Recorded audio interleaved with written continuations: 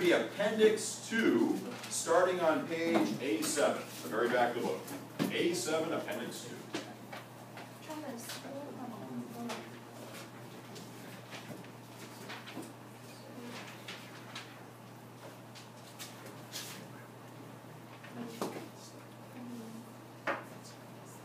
So we got a lot of different substances listed in Appendix 2 here. I'm just going to pick, what should I do here? Let's pick a good one at random. How about aluminum oxide? Is that right there on the front page?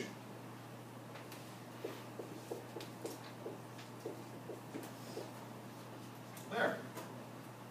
So, as it turns out, these compounds are listed alphabetically by cation, except when they're not. That's usually the way they're listed. If not, just kind of look around until you find your chemical that you're interested in. On our very first page here, A7, everybody see where Al2O3 solid is? Yep.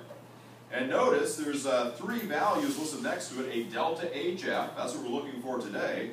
There's also a delta GF, that's change in Gibbs free energy, and S0, that's entropy. Do you want to learn about Gibbs free energy and entropy? Gen Chem 2. It all becomes apparent later.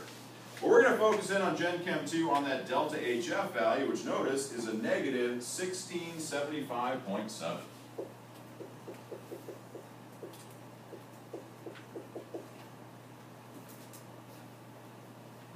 What are the units for that? We'll look up at the top there. Delta HF, turns out all these values are kJs per mole. Just an F behind that. So what? Just an F where you... No. I'll get to that in a second. First I'm going to correct my delta. That's a sad delta. There. Now why did I get rid of the F? Because heats of formation are actually delta H's for a specific reaction. In the case of aluminum oxide here, what the heat of formation is would be the delta H of the reaction to produce aluminum oxide from its constituent elements in their standard state. That's what all heat of formation values are. The delta H to produce that material from its constituent elements in their standard state. In the case of aluminum oxide, the constituent elements are obviously aluminum and oxygen. But they've got to be in their standard state. What is the normal state of aluminum under standard conditions, room temperature and atmospheric pressure? It's a solid. How would you know that? Wouldn't it be nice if there was some chart in the room that had color-coded things that would let you know what the standard state of materials were? There it is right there. Your wish is my command, Travis. There it is. So the standard state for aluminum, as we can see over there, aluminum is black. Black means it is solid under room temperature and 1 atmosphere conditions. Oxygen, on the other hand, being red, is a gas. I think Ruth had an extra correction for us. Is oxygen O normally? O2. There we have it.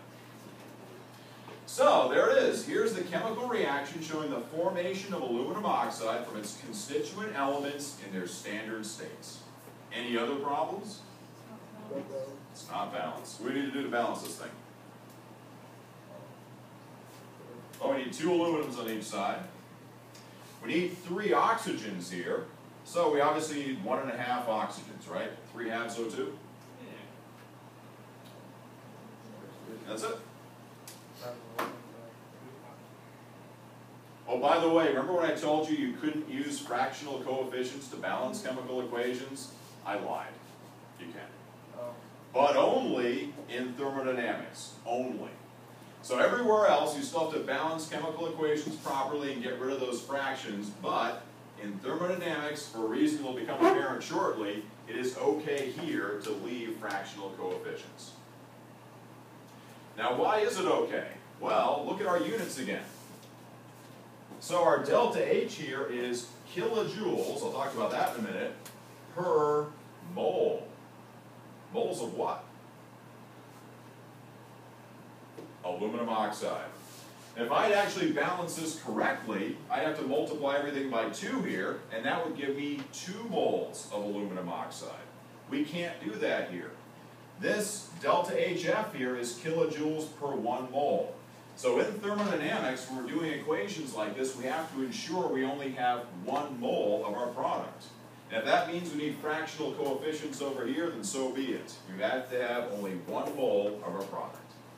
There. Now what about kJs here, kilojoules? What is the deal there?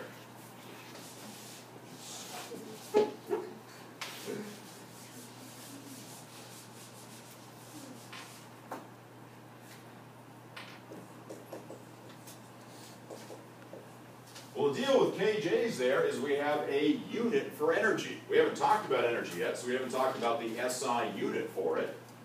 The SI unit for energy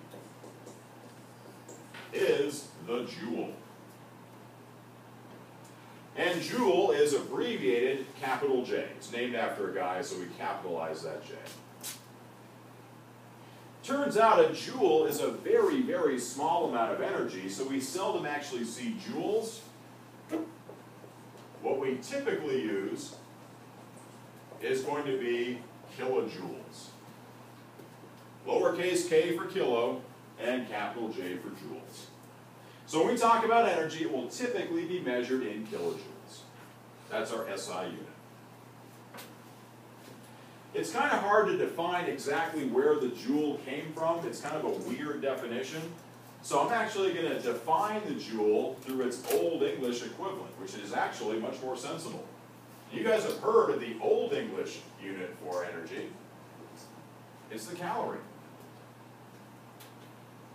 And calories have a very nice definition to them.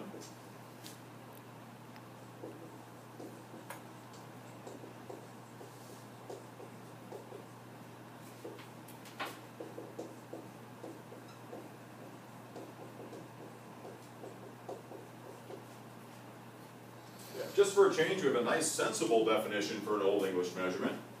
A calorie is simply the energy needed to warm up 1 gram of water by 1 degree C. And of course, you guys are used to seeing calories. Calories are how they indicate how much energy is present in food. So anyone got any snack food they're munching on here somewhere? People are inhuman weirdos. When I was in college, we brought chips and cupcakes. Oh, great. Like people are drinking water and, oh, dietary bars. What's wrong with you people? All right. This will just have to do, I guess. So, this dietary bar here has 120 calories.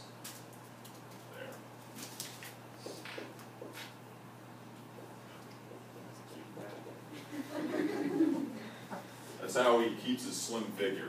It's those dietary granola bars. Let me get the name right on There. Now think about that. So, Patrick's granola bar there has 120 calories. That's actually quite a bit of energy, isn't it? So, that has enough energy to either heat up 120 grams of water by 1 degree C, or this is enough energy to heat up 1 gram of water by 120 degrees C. That's a large amount of energy, isn't it? Wow. Or is it worse?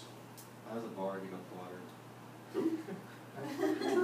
I don't see how a bar heats up water. You have to burn it. It makes water.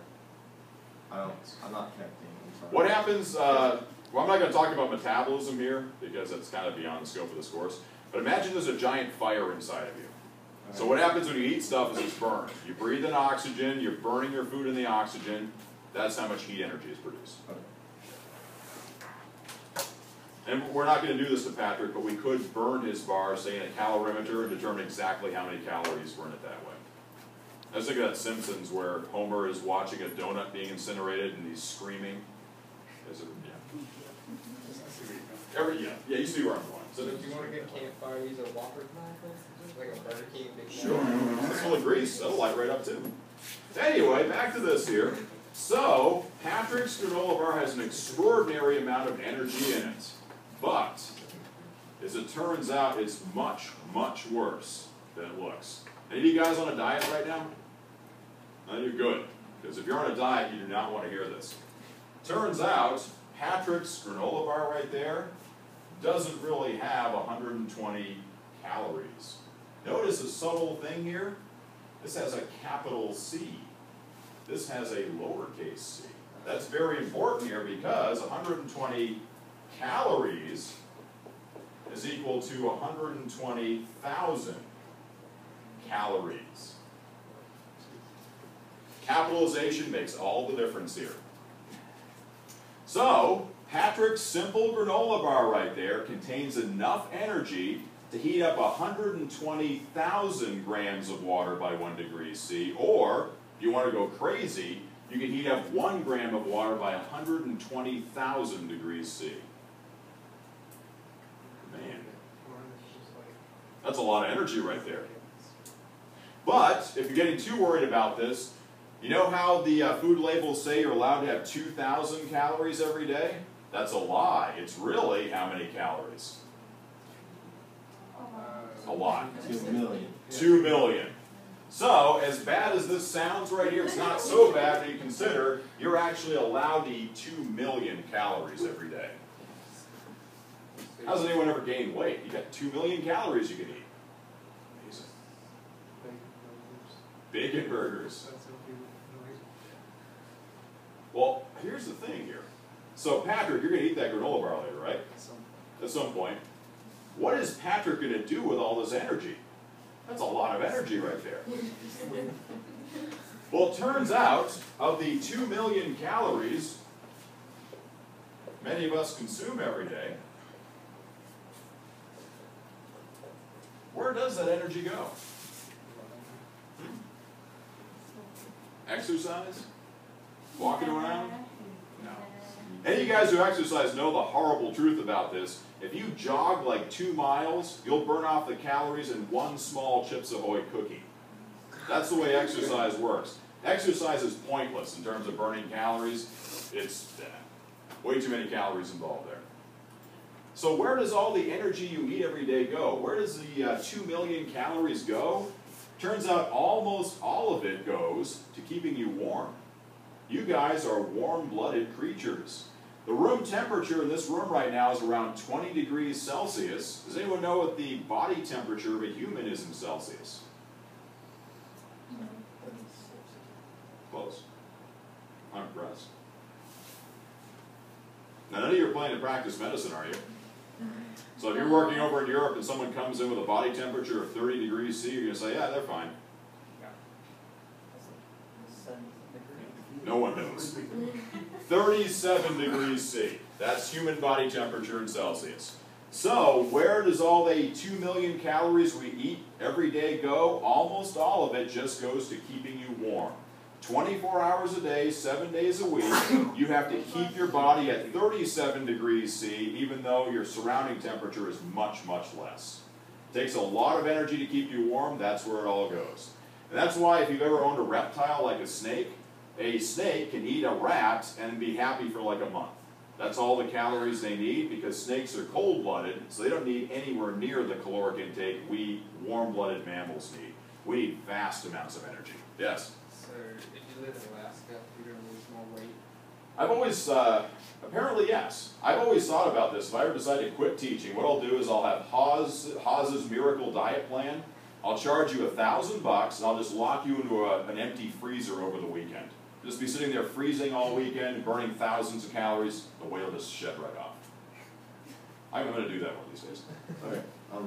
You know, since our temperature is 98.6, using Fahrenheit, it's easier for me. But if it was 98.6 degrees outside, we think it was hot. Shouldn't that be like perfect, like we feel comfortable? Well, when you say your normal body temperature is 98.6, that's your core temperature. Your skin is actually quite a bit cooler. Yeah. So that's why you feel warm, because your insides are 98.6, but your outsides maybe 94, 93, or less.